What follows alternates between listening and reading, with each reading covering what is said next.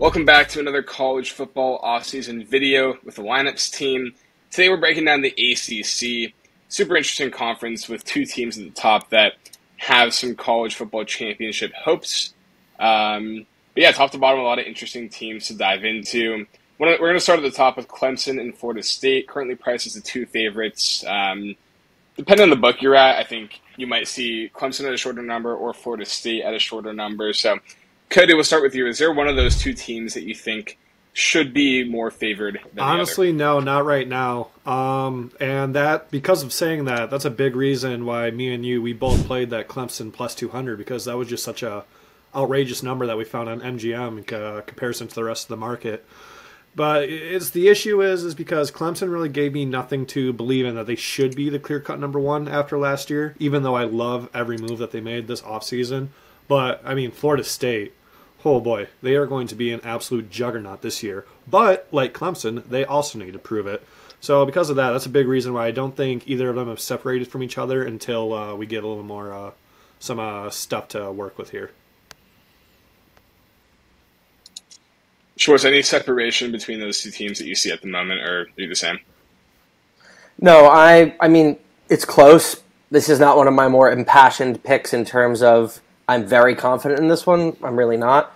But I'm giving the nod to Clemson. I know both teams have a very hyped quarterback. I'm in on Clemson's a lot more. Cade Klubnik. I'm a big fan of Dabo. Not a fan. I don't really like Dabo Swinney that much, but he is very, very good at what he does. He runs a great program, and when it comes down to it, I see Cody disagreeing, I disagree with his disagreement. He's probably my most hated dingus out in college football. Mm-hmm. I mean, he's great. He's gotten the better of Saban more than almost anybody else has, which is pretty I mean, it's not routine for him, but it's unbelievable that it's been multiple times with different groups, too. So that's pretty incredible. I think even in-season, Florida State got too much hype last season. They finished 10th. They had I respect that they had that 3-game losing streak and came back strong and never lost again.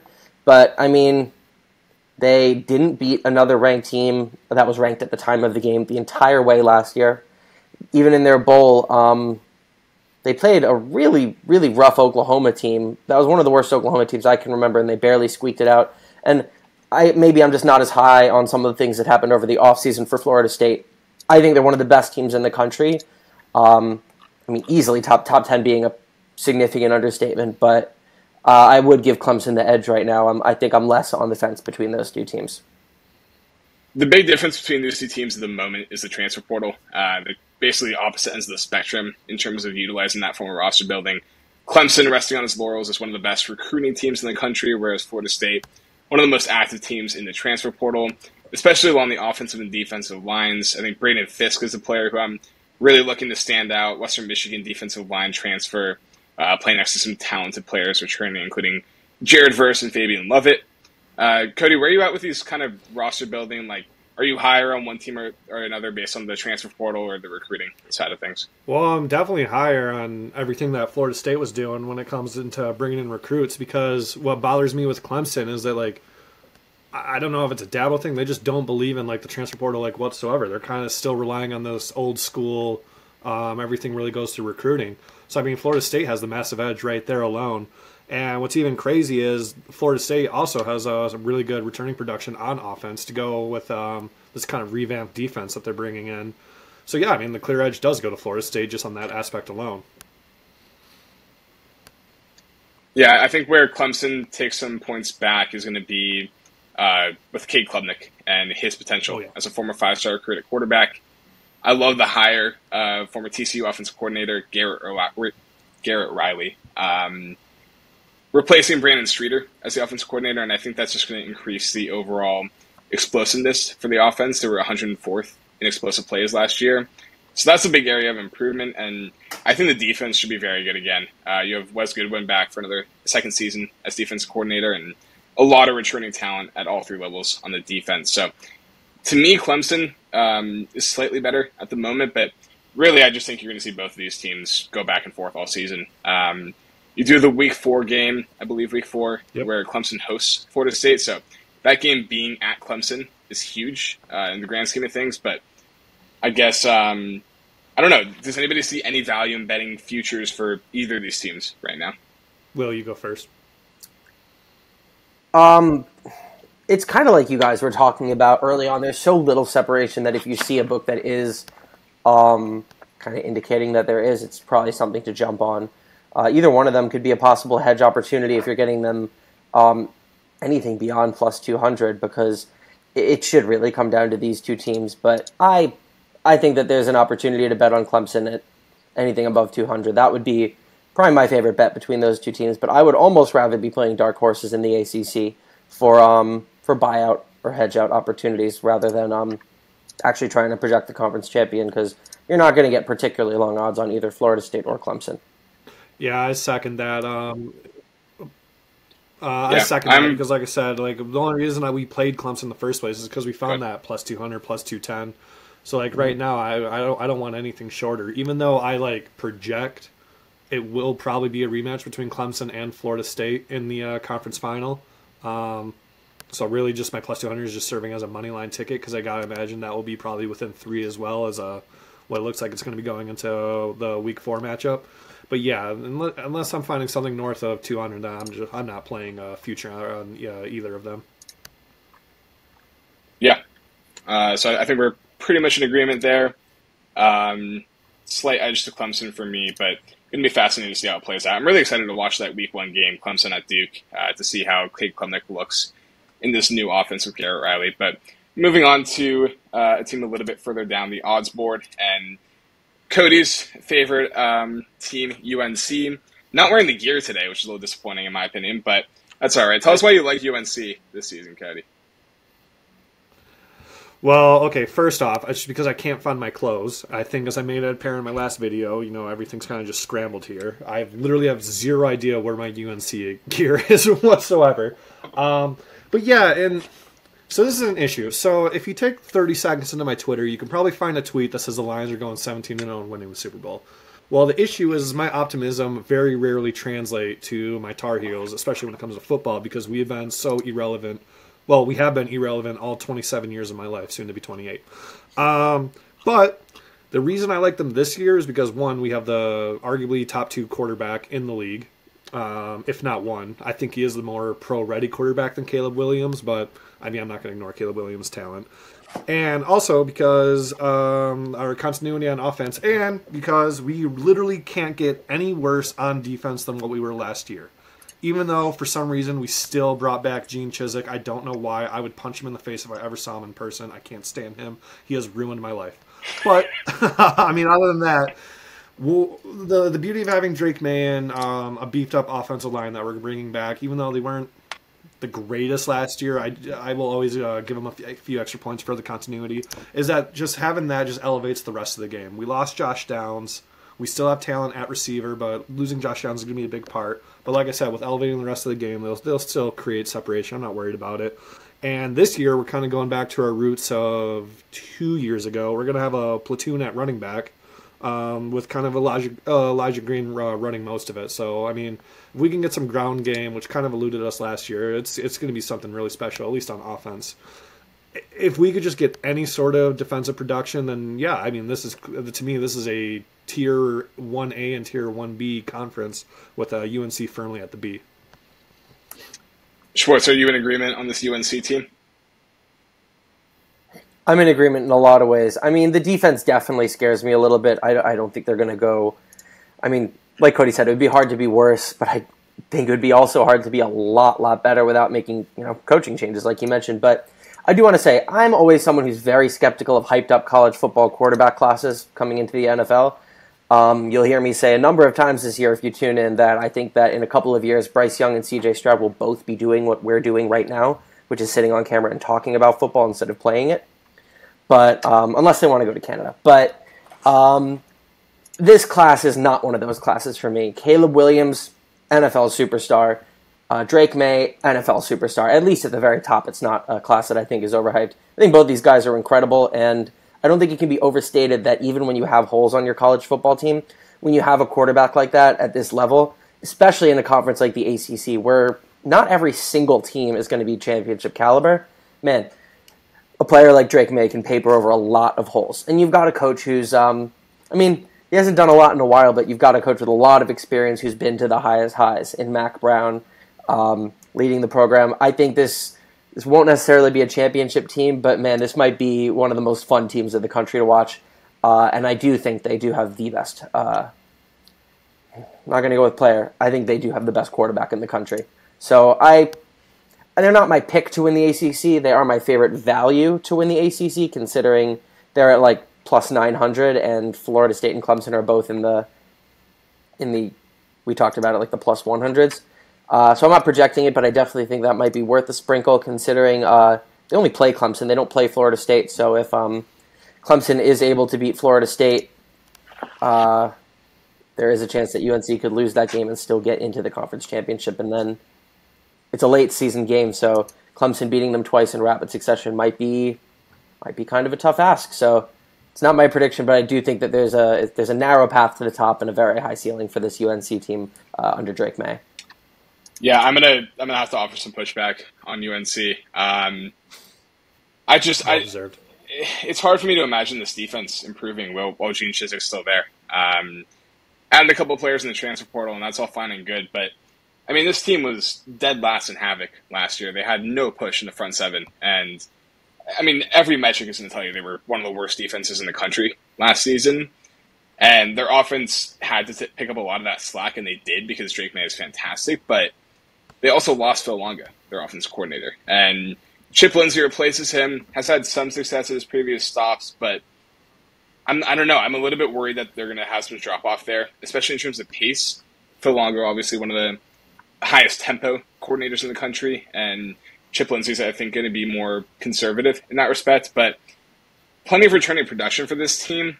The coaching is a concern for me, and the defense, I think, is going to be pretty bad once again. So I think there's a chance that they're going to lose some games that are going to be head-scratchers where their defense just doesn't show up on a given Saturday, and you're left like, wow, that really should have been one that they took, but they just couldn't pull it out because of the defense. So, Cody, any pushback on all of that? But from your end, I mean, I got a couple of Pushback. notes. Yeah. So one beauty, especially with the what we're bringing back, is we will have an improved defensive line.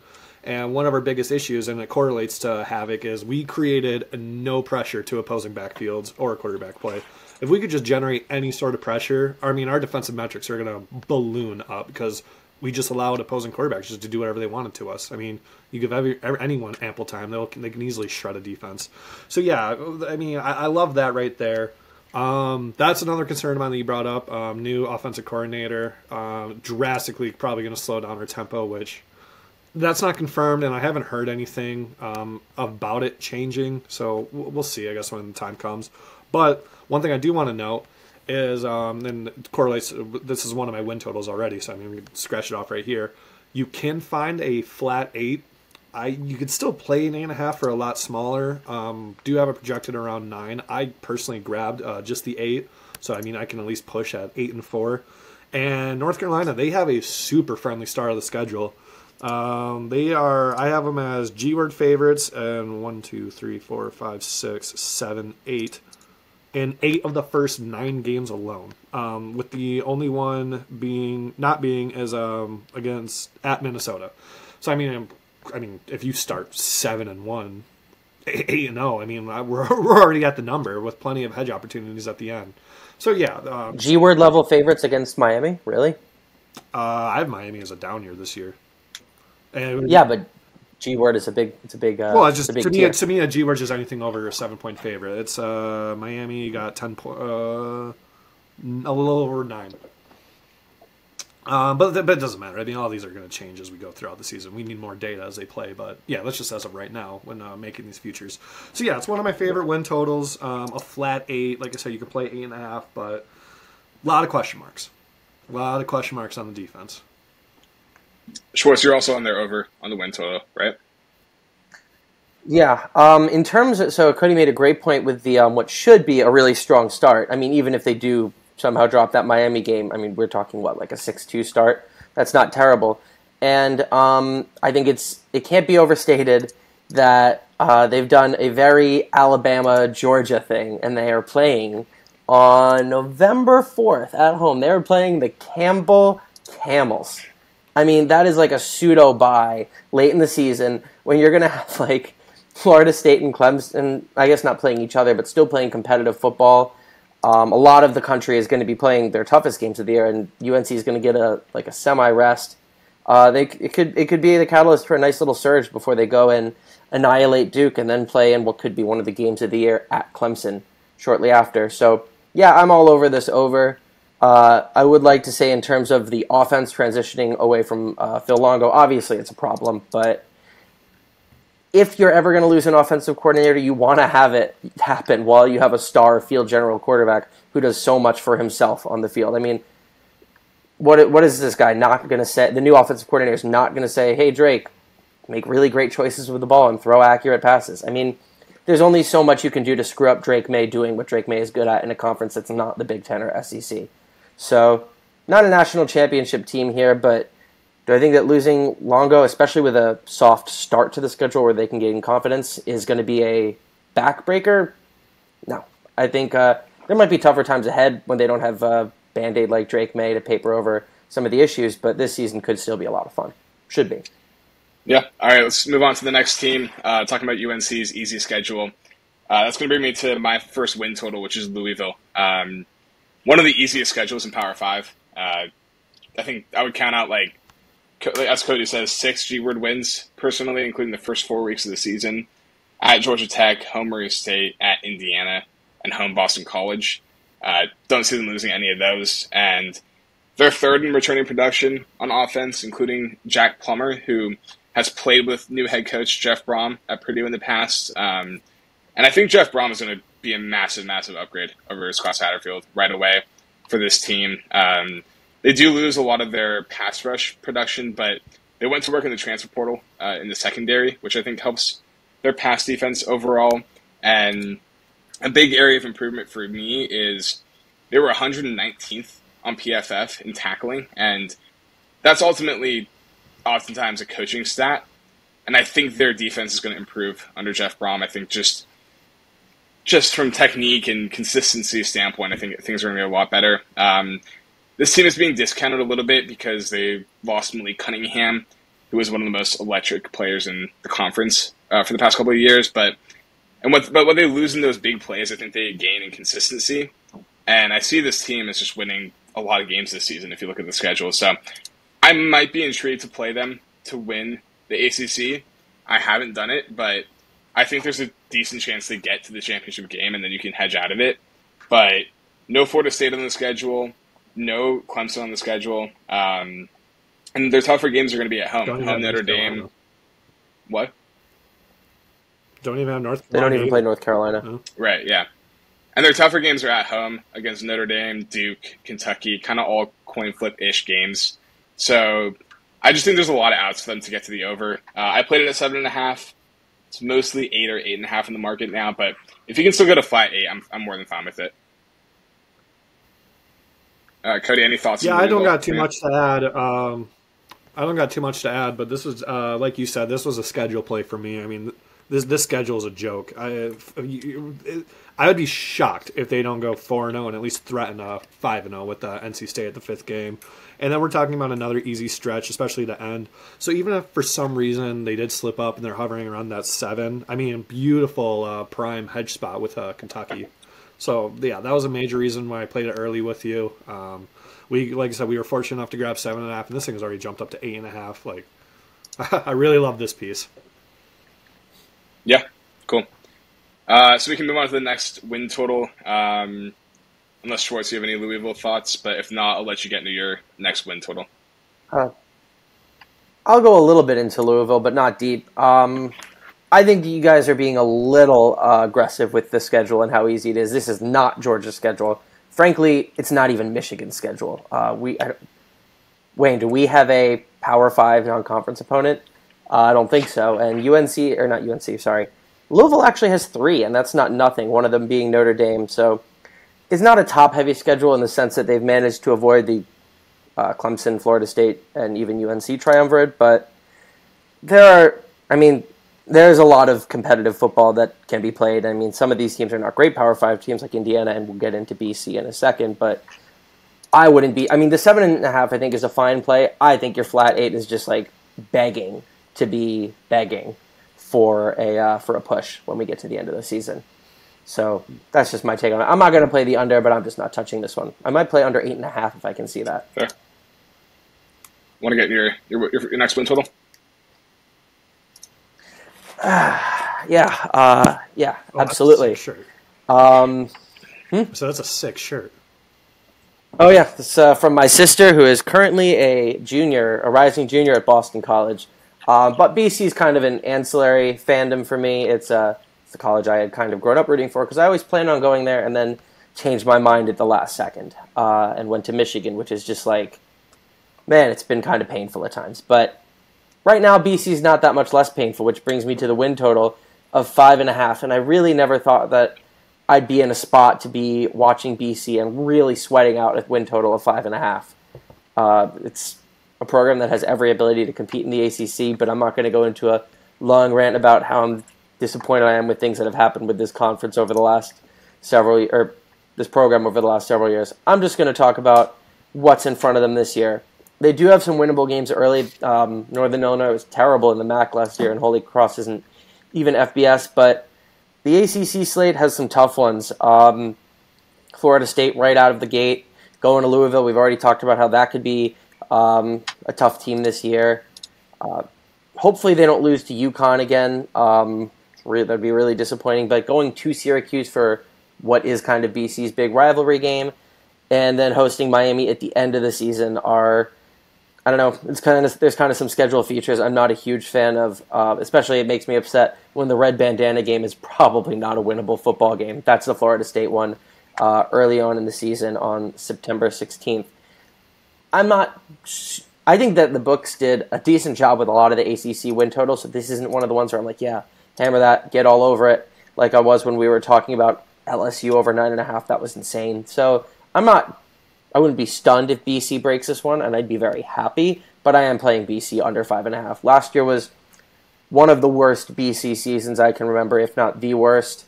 I'm still not particularly happy about the quarterback situation, and it is not a positive at all, to say the least, that they lost Zay Flowers. It's tough for a team like BC that doesn't have a ton of offensive firepower to lose a player like that and actually take a step forward. So if they can play some defensive football and win games, I'd be happy. I love that brand of football, but man, I don't know what the ceiling for this team is. Yeah, I'm on the opposite end of this one, despite you being the one wearing the Boston College shirt. But I'm taking the over on BC. I think Jeff Hafley gets this team back to bowl eligibility this season. Last year was really rough for a lot of reasons, but one of the main reasons is the offensive line was one of the most injured in the country, and it played out in them just being horrible up front. Dead last in the country in rushing yards and 126th in sacks allowed. Love that Christian Mahogany is healthy and didn't transfer. Also brought in a couple of transfers to support the offensive line, but really just injury luck should boost them a ton. And I think this defense has a lot of really nice players that didn't get the opportunity to show it a ton last season, but they were top 40 in average line yards, 31st in stuff rate, and the secondary has a lot of pieces as well. So I just look at this, and you have 8 games against teams that didn't go bowling last year. Manageable out of conference, like you said, Northern Illinois, Holy Cross, Army, UConn. Like, there's a lot of outs for me on the schedule. No Clemson on the schedule, and don't have to play Notre Dame or Rutgers. So to me, I think Boston College is just going to be steady. Certainly not saying they're going to win the conference or come close, but I think they get back to bowl eligibility, and I like taking the over on the 5.5 as a bit of a positive regression play from everything that went wrong last season for them. Cody, do you have a tiebreaker on Boston College, or just to stay away from you? Honest to God, I don't. So that was kind of a fun little who's going to sell me on what. But I think I'm just going to stay neutral on this one. I did actually no, I take that back. I did sprinkle a little on under 5.5 because I found it was like plus like 125. It was something just absurd, way different from everywhere else. I sprinkled a little on that. I think I logged it in, but yeah, I really got nothing.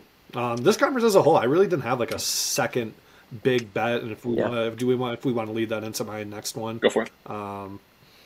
But yeah, so my like I just said, I didn't really have like 2 like win totals I just absolutely love. This conference as a whole, it's just so like mucked up after really Clemson, Florida State, UNC, and Louisville. Because like I said, I'm on the Louisville over. I like that one. But yeah, my next one is Pitt under 7, flat 7. Universally around 6.5. You can find 7 for the 6.5 is juiced to the over. You can find 7 and a lot more even. I think I got plus 100. Yep. And I personally would only take it at the 7. I would avoid the 6.5. And for me, it's a really, really simple handicap. Not even going to go that much in depth to it, but it's just a horrible, horrible returning production on both sides of the ball. They lost 7 defensive starters to the NFL in the draft, which is just absurd. But yeah, so there's a whole new look defense. It's always a scary situation for me. And then the offense I'm not too thrilled with. And also, I'm just not a Phil Jerkovich believer. Not even a believer. He doesn't do it for me. He's not going to elevate the offense. And this is kind of a rare situation where Pitt really doesn't have like a superstar running back that we kind of been accustomed to lately that kind of really helps out the rest of the offense. They have 2 decent running backs. Maybe one will take a step up. I don't know. But one thing I do want to push back on my own bet, selling you on it, and I'm pushing you away from it. On the schedule, normally a huge part of my handicap to every win total, but this time the schedule kind of actually scares me a little. Easy chance to start 2-0. If they go 3-0, I'm kind of getting a little worried. I am kind of high in West Virginia, where everyone else is kind of low. But the North Carolina game, 4th game in, that is going to be a huge make or break for both of my win totals, ironically. I do believe North Carolina should cruise past them if the defense isn't what I think it's going to be for Pittsburgh, and if North Carolina's defense shows up whatsoever. If North Carolina can stop them there, I'm feeling a lot more comfortable, but the reason I want the flat 7, like I said, just in case, really easy schedule. And then really, if it all comes down to the very end, you do have a really beautiful head opportunity with Duke, which you would have to take Pitt on that side. They would be a dog in that situation if you take a 6.5, you have in your head situation, or if you just want to kind of push on your push, which ironic. But yeah, Pittsburgh under 7, really only other one total I like other than what we've already kind of previously discussed. Yeah, this Pitt team was awesome last year, and 5th in EPA allowed on defense, and just lost like almost all their best players, including Israel Abanikanda on offense, who was one of my favorite running backs to watch in the country last year. Schwartz, are you a full Jerkovich believer as a Boston College guy? Man, is there profanity allowed on this? Because I think I've broken it like multiple. My sister texted me last year. My sister's not a big football fan at BC, but she texted me, "Is our quarterback supposed to be good or something?" And there was a paragraph she got back. That guy is terrible. I don't know how he got a scholarship, not just to BC, but to a Power 5 school. I don't know how he's done it a second time. It might just be because he's big and people are obsessed with big-bodied quarterbacks because they think Josh Allen's a good quarterback or something like that. But no, I am not a Phil Jerkovich believer. I'm also not an Emmett Moorhead believer, and we didn't get into that at all with the BC handicap. Wayne, I would love to know what quarterback you think wins them 6 games. But no, I'm not a Phil Jerkovich believer. I haven't really looked into selling on Pitt this year. But yeah, it sounds like a really good idea. I kind of forgot about Big Phil because as soon as he got out of Chestnut Hill, I let him leave my mind forever because I don't want to devote any more emotional capacity to Phil Jerkovich and what he does on a football field ever again. But yeah, no, I'm not a Phil Jerkovich guy. I'm very happy he's out, and I'm really happy he's still in the ACC. Yeah, I think defensively Pitt will probably still be okay. Pat Narduzzi, they're going to bring a lot of pressure, and it works for them because they have one of the best cornerback tandems in the ACC with MJ Devonshire and Marquise Williams. But the front 7 just lost so much, and it's difficult to imagine it being nearly as good as last year. I guess we can backtrack for a second, and I'll talk about Emmett Moorhead. But yeah, I like it. I like what I saw from him last season. I think he's an upgrade over Phil Jerkovich, and I like that he got his feet wet in his redshirt freshman season. That game against Duke was awesome, 330 yards and 4 touchdowns, and against a really good Duke defense. But overall, I think behind an offensive line that isn't just missing every single player to injury like it was last year, I think he'll look a lot better. So yes, they lose Zay Flowers, but I think the passing game could honestly be better just by virtue of the offensive line being healthier. So that's where I'm at with Boston College. Let's now jump into a little Heisman talk because I think this conference is really fascinating from a Heisman perspective. Handful of top candidates for these teams. You're going to have Jordan Travis around 14-1, Cade Klubnik around 14-1. I see 20-1 on Cade Klubnik, and then Schwartz. I saw you wrote down Drake May as well. So, Where do you see that 20? I don't know if this is a stale number. What? I don't know if this is a stale number, but FC Caesars has it potentially, but I'd have to check. Caesars, wow, Jesus. I'd have to check though. Those are stale sometimes. I'll start with you, Schwartz. Is there a quarterback out of those three, Travis, Klubnik, and Drake May, that you're the most invested in to win the Heisman? First of all, I want to say that could literally almost be the stage. I think two of them are going to be on the stage. One of them will be the winner of Florida State versus Clemson, and if it happens twice, whoever wins the conference, and the other is going to be Drake May. All these other conference videos we've done, if anyone's watched the Big Ten and the SEC so far, we talked Heisman each time. I've said, this is my favorite guy here, but it's definitely not my pick. That's coming in the ACC video. It's between Cade and Drake May for me. I think it's just such a tough instance of betting between individual production and team success. It's a really tough one, especially when one of the guys loses to the other guy. I think Drake's the best quarterback in the country. But I do think there's a very, very good chance that they're not able to get by Clemson, and that there will be a Heisman moment in that game if Cade puts up a good performance. But you also have to look at guys in the past who have had to carry a team that doesn't have much of a defense and got them to high heights. When we were talking about all the things that North Carolina can do in terms of pushing pace, Drake making good decisions and being accurate with the ball, but the defense not giving them anything, it made me think of, Wayne probably knows exactly what I'm about to say, makes me think of Baker's Heisman season, which is, I don't care what he's done in the NFL, it's one of the best Heisman seasons from a pure pocket passer in the modern era. So, or best any quarterbacking seasons in college. So yeah, for me it's Drake May. I guess I'll put my stamp on it. Drake May is my guy to win the Heisman. I'm picking him this year. But Cade is a close number 2, and if they are able to get through the ACC, particularly if they're able to do it 12-1 or 13-0, I would probably have to shift a little bit. I mean, I'm going to sprinkle on both for sure, but I'm going to go Drake, Cade, and I'm really not as high on Jordan Travis as some guys are, but obviously if the Seminoles are able to run up on Clemson a little bit and win the conference, then Travis will at least be on the stage, if not the winner.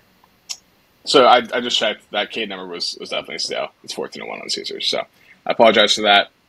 So what is Drake? Something similar? So on Caesars currently, Jordan Travis and Cade are both 14-1, and Drake is 16-1. Yeah, especially at that number, Drake's definitely my guy. Cody, any thoughts on those three quarterbacks? I do have a pick actually for this conference, and I'm also on Cade. And because what I do is I like to correlate I do a portfolio, so multiple players obviously, and I like to correlate my players with being on teams who I think are going to who are going to make it to the conference championship. It's no secret we talked about Clemson. And so, yeah, if Clemson's going to make it, the man who's going to do it's going to obviously be off the arm of Cade. And another reason why I love it so much is because of the new offensive coordinator, Garrett Riley. We're really going to see a spread-type approach, more heavier air raid. And, I mean, it's just giving them the opportunity to put up video game-type numbers. Defense still going to be elite. They're going to get offenses off the field in a pinch. They're going to give their own offense ample extra opportunities. So yeah, I'm of the three, I'm definitely signing with Cade over the others. The issue with Drake May, he can put up all the numbers he wants, but if this defense doesn't show up and they lose these stupid games that I'm fully expecting, then he's going to lose just by default in that sort of sense. And then Jordan Travis, love him too. Heavily, I would have put him I would put him above Drake May in the Heisman opportunity just because of Florida State's just a better overall team. But just haven't pulled that trigger yet. Maybe I'll add a few more to the portfolio. I'm sure he'll be like next in line to get in there. But yeah, of the three, I'm siding with Cade. One quick thing I want to say on Travis, and from both an individual and team's perspective, in terms of this goes beyond the ACC because obviously all of your performances go into the Heisman. Well, he's got some tough ones that that the other guys aren't going to have. I mean, they're opening the season with LSU. I think they're going to lose that, so he's starting off on the wrong foot. A lot of Heismen, I don't know, that we've seen have gone kind of wire to wire, not as the favorite, but as one of the guys, someone who came on strong and fought hard all year. So that's terrifying. And then they have a road. Actually, I don't know if it's listed as road, but I don't know if they play it at neutral site. Florida versus Florida State. No, it is in Gainesville. They end the season in Gainesville. This is not a good Florida team, but that is a game that could end up being disastrous, just because of the way rivalry college football is, especially in an SEC atmosphere at the end of the season. So I'm a little afraid of. It's great to take a look at cross conference games because it gives a nationwide perspective to these guys. I'm a little nervous what Travis and Florida State might do when they're given a chance to show what they've got against the rest of the country. And those are bookends to the season. So bad first impression, bad last impression, almost doesn't matter what you do in the middle, if that's what happens.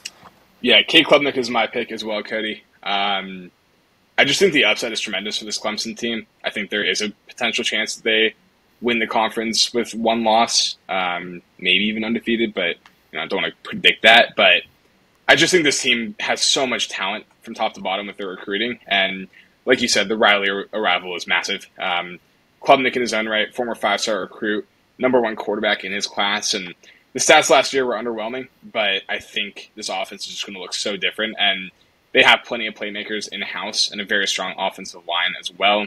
I think Klubnik has an awesome season. And you look at what TCU accomplished last year with worse talent than what Riley's going to be working with in Clemson, and I think this offense is going to be among the best in the country this year. So Klubnik is my pick to win Heisman at 14-1. I think there's an argument to be made for Drake May, but despite his pure talent as a passer, I'm just worried about the surrounding situation for him. And also, I think some teams started to figure out last year that if they played too high against him and forced him to kind of dink and dunk and take away the big explosive plays, like you've seen in the NFL with some of these top quarterbacks, he struggled at times to do that, including against Clemson in that conference championship game. And I do wonder if some of these defenses use that more frequently against Drake May, and with the new offensive coordinator, could see some rough patches from him. So Cade is my pick for that one. Any other thoughts from either of you guys on that? No, fully agree, especially on the Drake May part. There you go. There's the unmute. Wayne, to clarify, is Cade your ACC best bet, or is he your Heisman? No, he's my prediction on Heisman. Yeah, I think it's going to stay in the ACC, and that's such a weird thing for me. I mean, Cody, you haven't heard me talk about college football for as long, but Wayne has heard me be such an ACC hater. I've always thought it's kind of a joke of a conference that thinks it's a little SEC, but really it's barely more than a Big 12. But this year is a serious season for the ACC. I think it's a legitimate multi-team, not just two-team, multi-team conference title battle, which we haven't seen from them. I think the non-division thing is going to be excellent for the ACC. And it's got, I mean, when's the last time we saw 3 or even, 2 really, really high-end players be in the ACC at the same time like this? I think it's super exciting. We're going to have some really cool games. And, especially from an individual perspective, it's going to be a cool ACC season to watch. ACC season. I'm glad you brought up the divisional thing. I think probably should have mentioned at the beginning of the video, but we'll get it in there in the end. No more divisions in the ACC, so previously you wouldn't be able to see Clemson and Florida State playing each other in the conference championship, but that is possible this year and is my predicted outcome. Bit of a bump or a bit of a knock for UNC, I should say, given that they can't just win their division and make the championship game, but they have to be one of the top 2 teams in record. So important to note there. Cody, any final thoughts on the ACC before we get out of here?